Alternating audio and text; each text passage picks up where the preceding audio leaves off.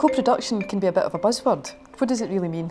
It's a completely different way of thinking. Instead of public services defined by professionals and consumed by service users, listening to the communities who have the experience of these issues and seeking with them to say, well, how best would we move this forward? And I think that human empathy and spirit is at the heart of co-production. That's what it's about.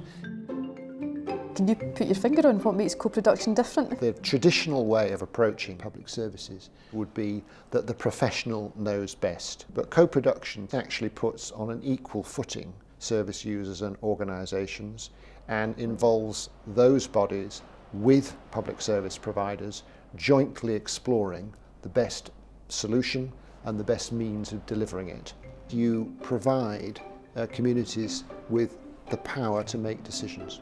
And that is a basic point about mutuality and respect and making the best of what's available together.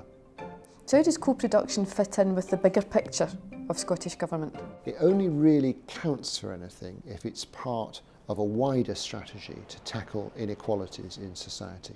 So a fundamentally unequal society will continue to generate challenges, contradictions and problems for individuals and families. The government's programme here in Scotland is looking to embed the notion of co-production in the whole way it thinks about the delivery of public services. What you want is an ongoing dialogue and engagement with those people who will be receiving those services. How do citizens and communities get what they need to give them the resources to be able to co-produce effectively?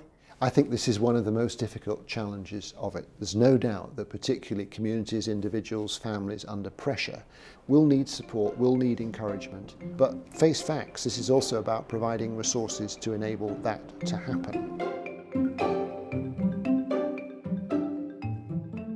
And what do you think is needed to help embed co-production? It's not easy.